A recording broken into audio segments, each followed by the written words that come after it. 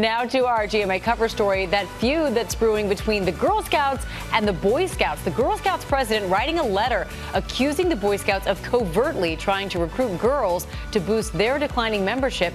And ABC's Adrienne Bankert is back with more on that story. Good morning, Adrienne. Yes, Amy, a lot of people talking about this one. Good morning to you all. Both the Boy and Girl Scouts have lost about a third of their membership since the early 2000s. And now with some increased pressure for inclusivity, there's a debate over how these century-old organizations might need to change.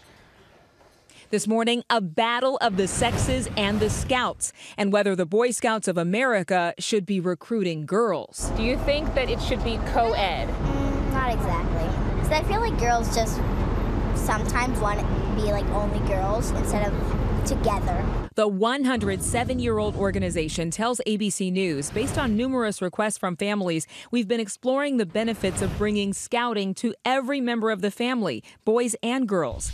Partly, it says, to accommodate busy schedules. We talked to a lot of families who would love to drop their kids off at one activity and not have to shoot one here, one there. The recruiting efforts outraging the Girl Scouts USA. Its president writing in a letter to Boy Scouts officials. It is unsettling that BSA would seek to upend a paradigm that has served both boys and girls so well through the years by moving forward with a plan that would result in fundamentally undercutting Girl Scouts. I think it's fine. I mean, you should probably change the name. 16-year-old Sydney Ireland hopes they change soon. She's been fighting for years to be an official Boy Scout as an honorary member of her brother's troop.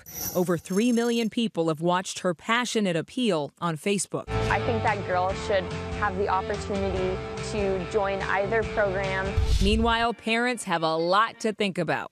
There's a sense of comfort if you send your kid off to camp and it's all boys or girls. You don't have to worry about a lot of other factors that come into play when you're dealing with preteens. A lot of other factors indeed. The Boy Scouts told us no decisions have been made to become co-ed. They're still looking into it. And both they and the Girl Scouts stand by the benefit of single-gender youth programs. Amy? Yeah, let's talk about that, Adrienne. Thank you. And we have here now with us the author of the upcoming book, Enough as She Is, and an educator at the Hewitt School, an all-girls school here in New York City. So, there are people who think, why not just have Scouts of America? Why do we have to delineate boys and girls?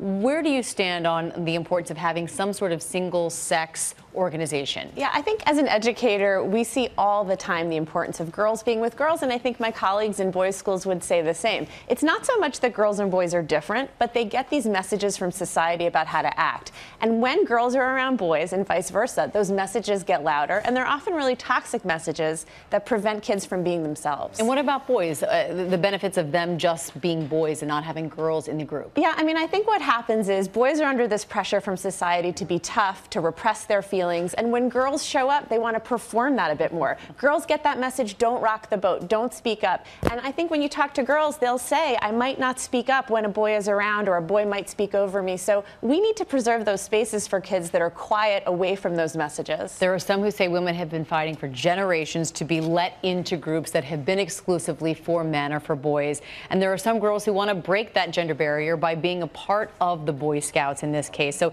is there an argument on that level that Boy Scouts could or should be co-ed? Honestly, if girls want to be part of Boy Scouts, I think they should be given that option. I don't think this story is about that. I don't think girls are saying, I want to be like the boys or even with the boys. I think they might be saying, I want some of the programs that boys get. And I think Boy Scouts might be wanting to think about the programs they're giving to all of their boys. I mean, I think ultimately this is about, are the Boy Scouts and Girl Scouts speaking to every kid? Right. And it is also fair to note that we're not seeing boys try to get into the Girl Scouts because girls are okay to be tomboys, but it's not reversed. That's right. And we don't give boys permission to want to do stereotypically girl things. And I guarantee you there are boys in this country who would love to do Girl Scout activities. So parents and educators need to be on the lookout for those boys as well. Rachel Simmons, thank you very much. We appreciate it.